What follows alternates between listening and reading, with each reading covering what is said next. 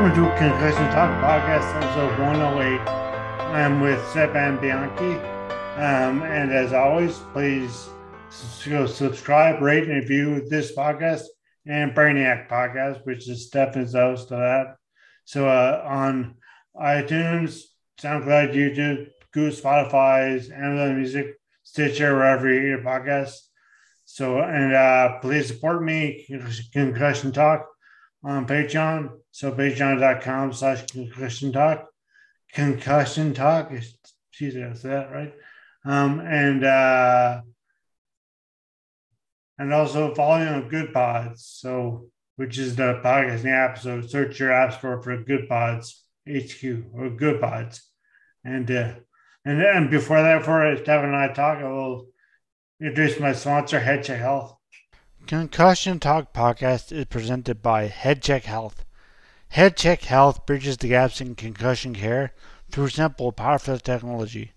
Join organizations like the Canadian Football League, Track Factory Racing, the Canadian Junior Hockey League, Eastern Washington University, and Volleyball Canada, who rely on HeadCheck Health to improve communication and optimize care. Visit headcheckhealth.com for more. Okay, so Stefan, thank you so much. And as I mentioned very briefly, but you are the new host, season 2 host, and even more. But season 2 of these hosts, replacing you can't replace it, filling in the meeting instead because she has graduated. But Stefan is a master's student at U of T, and he's the host of BRAINIAC podcast with the University of Toronto Concussion Lakes Foundation chapter. And I'll actually get him to explain it better because I'm still not my words now. So, Stefan, thanks for hosting and thanks for being here. And just introduce yourself and say what you're doing at U of T and just more about the podcast especially for season 2. Sure. Yeah. So thanks for having me on, Nick. I'm really excited to be here.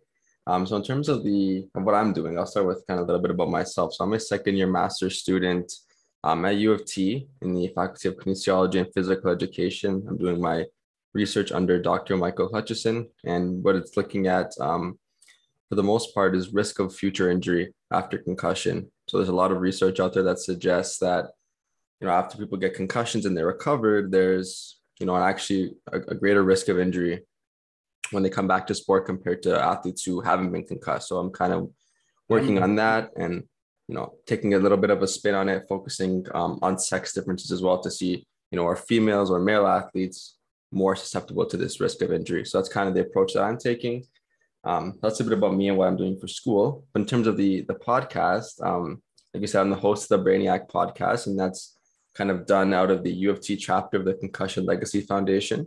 And I've been a part of the club, I guess, for a couple of years as like a regular member prior to this. But Adina put a post out asking for a podcast host, and I listen to podcasts a lot, like for a number of years, and I always kind of thought, hey, like it would kind of be cool to do that one day. So kind of put my name in the hat there, and I was fortunate enough to be selected, and it's been a great experience so far.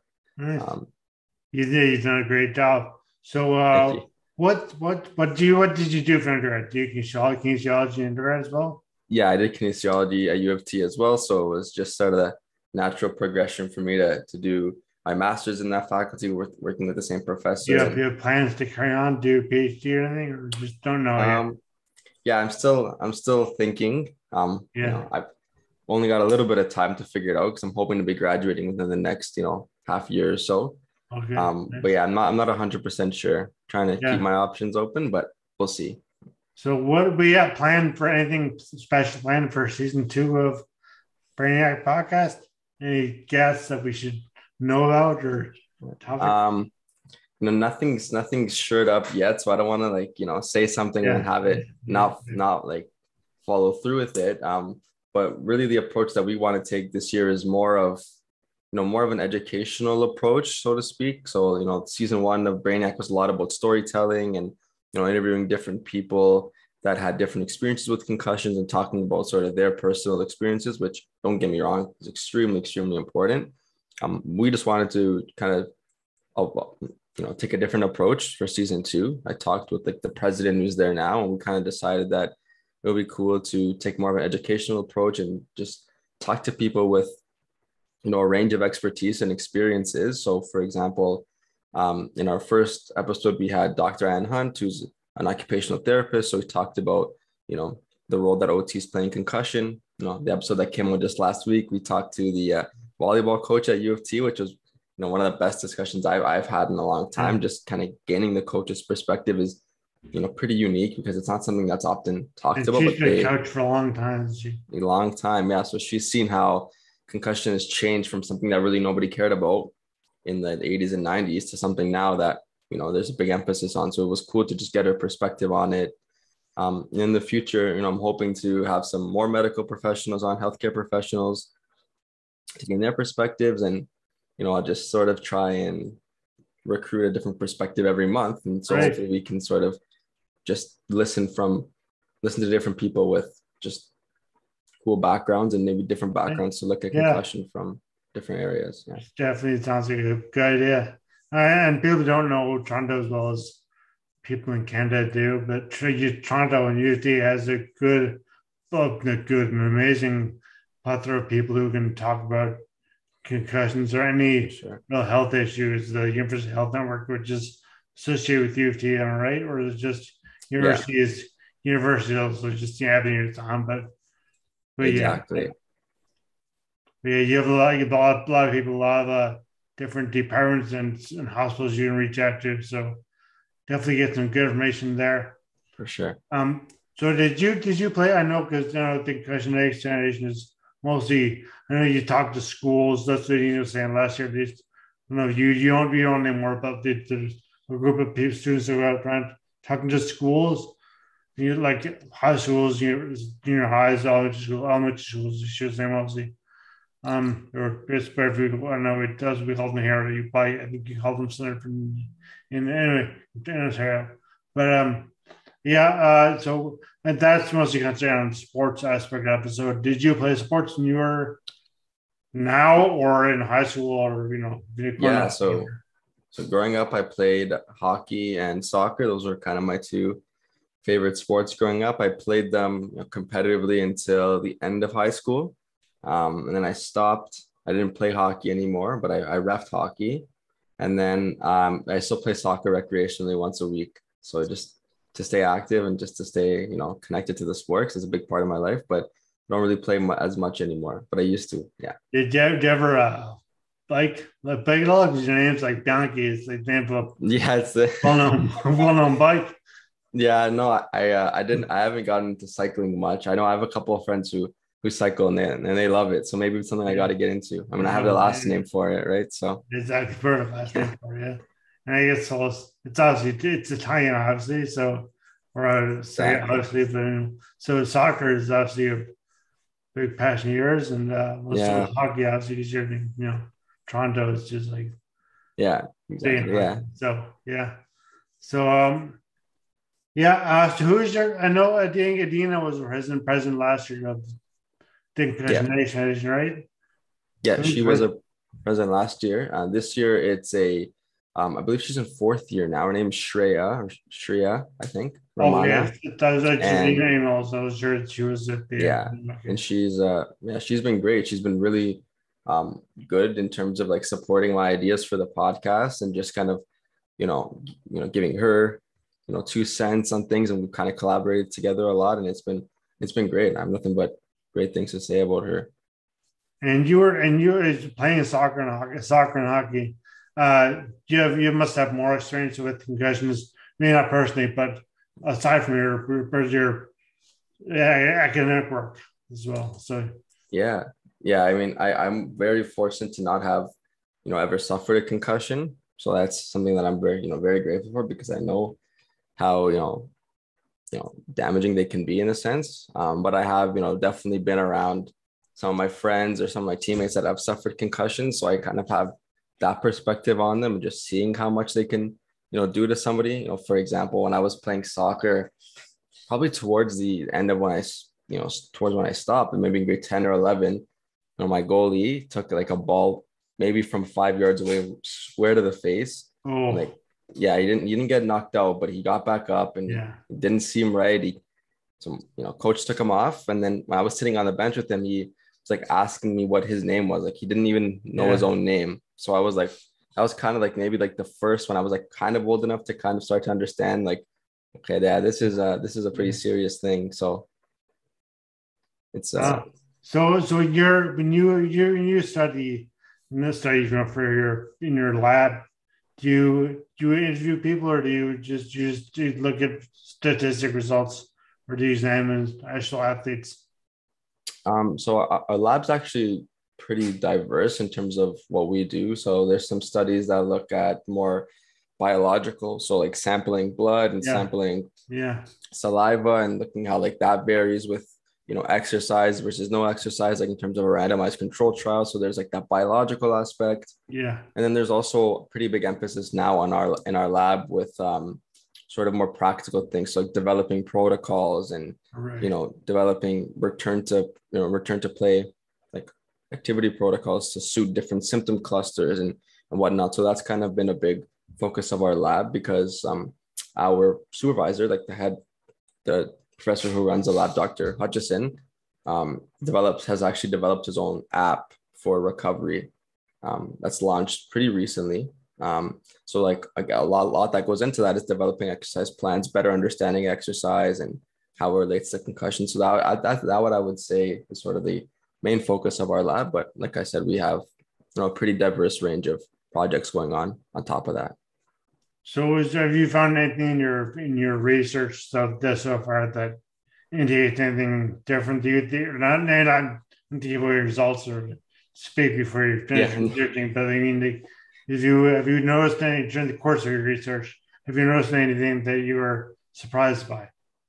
Um, well, my thesis is, still underway. I haven't Yeah, gotten to the yeah. analysis part, so I, can't give you an answer to my research question. Nor should you? Yeah, Yeah, but what I did in my undergrad research, which was, pretty interesting, is I looked at something called like delayed symptom onset. So, as the name suggests, when you get hit in the head or you experience a concussive event, the symptoms don't always onset like right away. You don't always feel them immediately. Sometimes they take 15, 20, an hour, even a day later. And I sort of looked at that, and it was interesting to see that it was like, I think, safe to say that, it's higher than almost 25% or around 25% of cases where that happens, where, the athlete won't feel the symptoms right away. And so oftentimes they'll probably keep playing. And, yeah, as we know, it's pretty dangerous to be yeah, doing that. So it sort of just kind of shed some light on the idea that, mechanism of injury and looking what happened, like as a coach or as a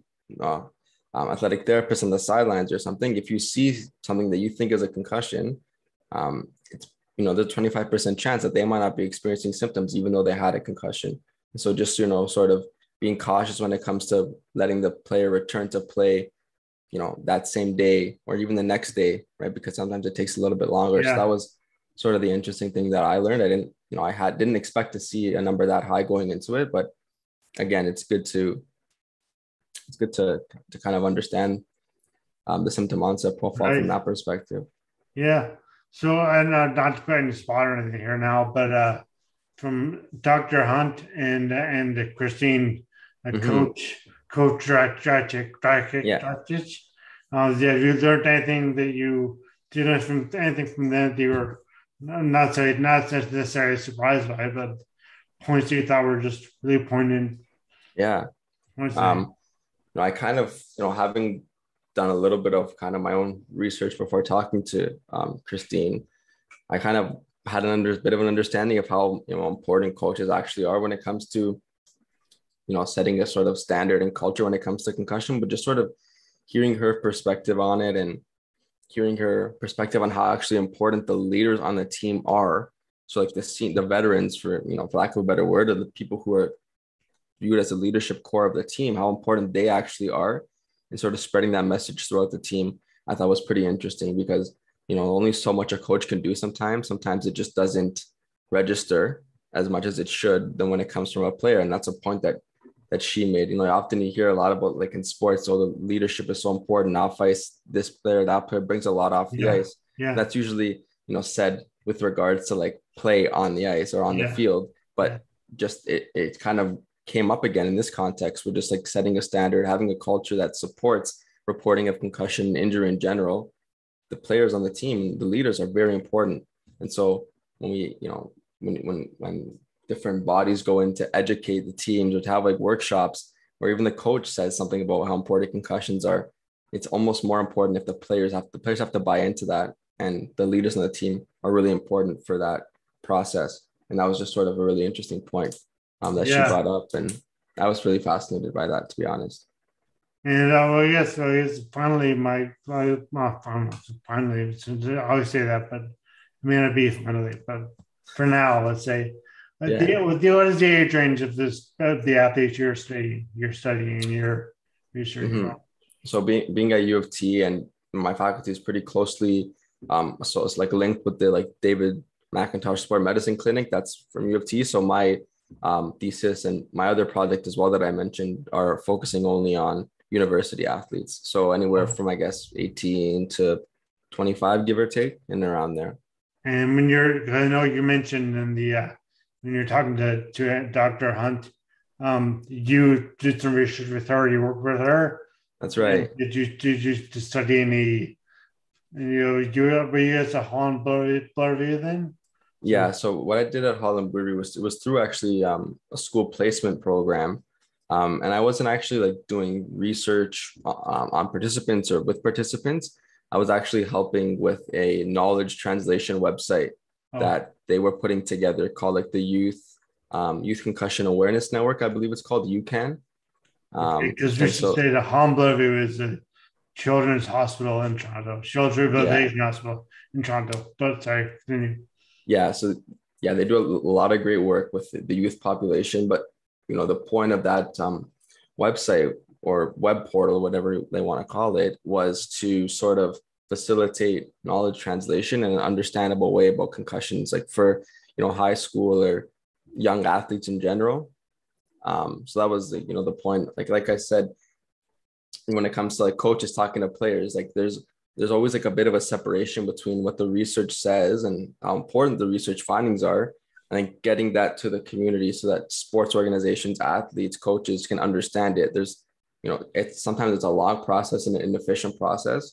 And sometimes the knowledge that is generated through research isn't, quickly enough spread to the people who need to hear it, kind of thing, or who it would Yeah, impact. And so Holland Blue Review and a lot of the people in that lab now who are also affiliated with U of T, that's a lot of their focus is a lot on sort of finding ways to get the knowledge to the people in an understandable and efficient way, which of course is really important. that's great. Yeah, so actually now this is definitely my final question. You seem to start your podcast with questions to, I would say, break the ice. So I'll ask the one you asked, Adam. So if you had to have, was it dinner with anybody, dead or Dinner. alive? Was it dead or alive or just alive? I think I said dead or alive. Dead or alive? Like, yeah, anybody dead or alive? Who would Okay. you have and why? Who you did dinner with and why? Or That's a And when I was preparing this question for Dr. Hunt, I was thinking like, who would I even bring? And I didn't actually have like a good answer. So it was good that she didn't ask me at the time, but now you're asking me, so I got to think. exactly Um, one of so the shoes. I'm gonna steal from her, but this is one that I knew I was gonna take before she mentioned You it. can't pick the same one as her. Sorry, You can't pick the same I person. can't. Oh my gosh. Okay. Okay. Who Okay. who did she say? Well, she said Chris Hadfield, but I could think of another one. I'll say And four. I'll say four, just so I don't have, so it's not a cop out. okay. So Chris Hadfield is a kind of like was a kind of a role model of mine. Like I read Yeah. his book a few years ago, and just like a lot of the things he says, obviously like astronomy and astronaut stuff is not really applicable to me, but just it's more about like the Yeah. lessons they learned in general that are really Yeah. transferable to anything you do in life. So I took a lot from that book. So I want to learn more about him and just So the talk to him. anti-gravity stuff be interesting. Very interesting. Yeah, that's Interesting. right. That's Yeah, right. but it's I very think then, seeing that sports are a pretty big part of my life, my favorite player growing up was Matt Sundin. So I'd probably want to get to know him and just have like, just chat to him about what it Yeah. was like to play in Toronto. When I was pretty young when he was in his heyday here, I was like, under 10 or so, like around that age. So Okay. like that growing up, he was just like the best to me. Yeah. Like, so I Yeah. would love to just chat to him now. So that's two. I got to keep Oh, thinking. I only asked you for one, but if you want for four, then go for it. Oh, we only asked for one. Okay, well, Matt Sundin Um, would be one. Chris but I Hadfield would mean, be but you can ask another. for four, yeah. It's easier, or just whoever you want. Okay, Yeah. I'll round it out. I will round it out with three, just because that's a good number. I'm trying to think now, but I would probably. This is tough because I just want to pick athletes because I'm a sports junkie, but I feel like that's pretty lame. So I gotta think. Um, okay, well, I'll just pick him because I don't want to kill our time. But I would honestly like, even though he's like only a year older than me, I'd probably want to take Austin Matthews along with me too. Okay. Yeah. And I think that would be a good trio because Yeah. Chris Hadfield's a big Leafs fan too. So I feel like we all have something Yeah. in common. We'd have some good conversation. So those would be my three. Not Okay. super original, but So better enough. So great. So thanks. And did you have any questions for me or anything? Or anything? I don't know if you're prepared or not, but well, like when I was like reading on your website yesterday, just like yeah. in preparation for today, I just like wanted to know like what drove you to start doing this, so speaking about concussions and brain injury. Well, as my own brain injury, I see Hmm. the distal one, but reason, but there's another word for it. There's a better word for it, but anyway, but yeah, I hate that one. But also, just as I like writing. Like when I went to work in Ottawa, expert development in Canada, I started writing a lot, and I Hmm. liked writing, and I started the blog because I wanted to write about it's a good way to talk about brain tree and stuff, and good way to get things out there. And I liked writing, and I like writing more humorous ways, but Hmm. which obviously concussion is not limited itself to as much.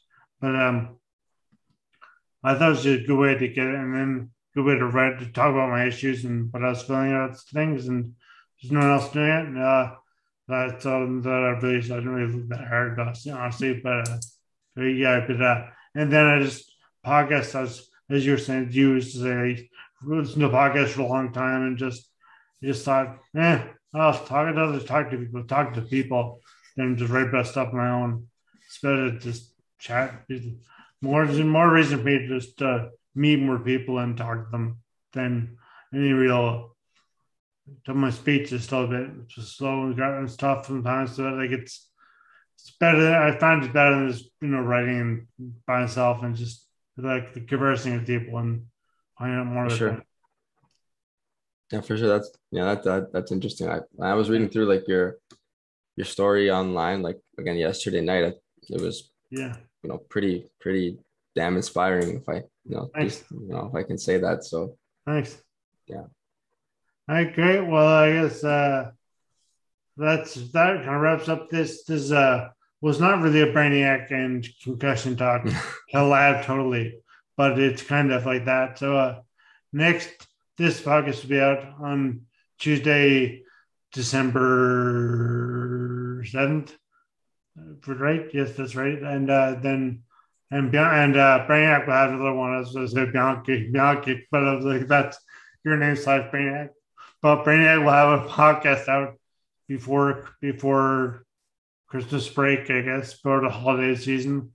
And I'll have another one out in another concussion talk podcast out on December 14th. So thank you all for listening, and thank you, Stefan, so much. And we'll Thank definitely you. be hearing from you again for in the end of the year. So thanks again. Thanks so much. Awesome. Thanks for having me, Nick. Appreciate it. Thanks. Music at the beginning of this podcast is by Ben Sound. www.bensound.com.